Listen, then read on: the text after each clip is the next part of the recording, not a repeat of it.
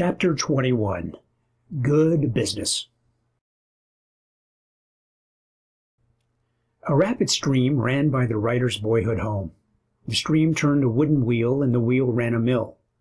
Under that primitive method, all but a fraction of the stream's potentiality went to waste. Then someone applied scientific methods to that stream, put in a turbine and dynamos. Now, with no more water, no more power, it runs a large manufacturing plant. We think of that stream when we see wasted advertising power. And we see it everywhere. Hundreds of examples. Enormous potentialities. Millions of circulation. Used to turn a mill wheel, while others use that same power with manifold effect. We see countless ads running year after year which we know to be unprofitable. Men spending $5 to do what $1 might do. Men getting back 30% of their cost when they might get 150%.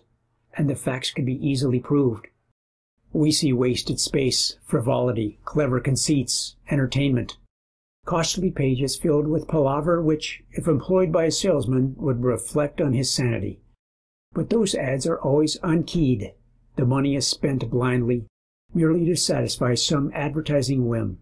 Not new advertisers only. Many an old advertiser has little or no idea of his advertising results. The business is growing through many efforts combined, and advertising is given its share of the credit.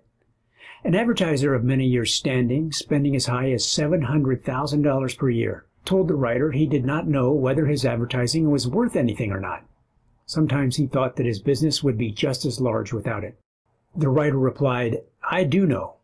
Your advertising is utterly unprofitable, and I could prove it to you in 1 week. End an ad with an offer to pay $5 to anyone who writes you that he read the ad through. The scarcity of replies will amaze you. Think what a confession that millions of dollars are being spent without knowledge of results. Such a policy applied to all factors in a business would bring ruin in short order. You see other ads which you may not like as well. They may seem crowded or verbose. They are not attractive to you, for you are seeking something to admire, something to entertain. But you will note that those ads are keyed. The advertiser knows that they pay. The probability is that out of scores of traced ads, the type which you see has paid best. Many other ads which are not keyed now were keyed at the beginning. They are based on known statistics. They won on a small scale before they ever ran on a large scale. Those advertisers are utilizing their enormous powers in full. Advertising is prima facie evidence that the man who pays believes that advertising is good. It has brought great results to others, it must be good for him. So he takes it like some secret tonic which others have endorsed. If the business thrives, the tonic gets the credit.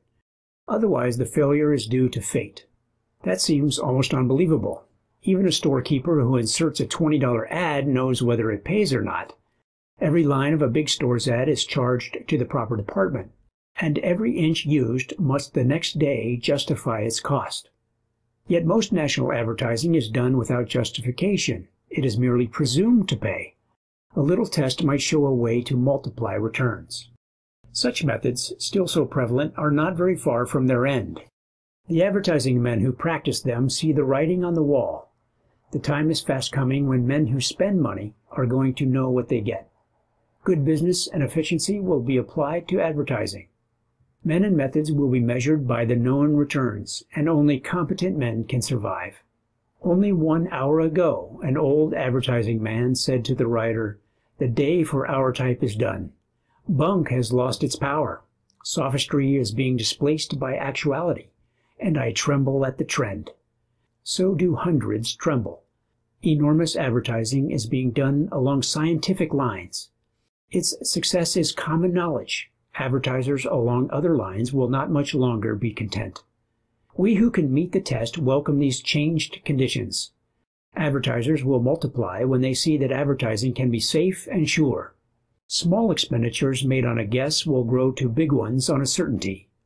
Our line of business will be finer, cleaner when the gamble is removed, and we shall be prouder of it when we are judged on merit.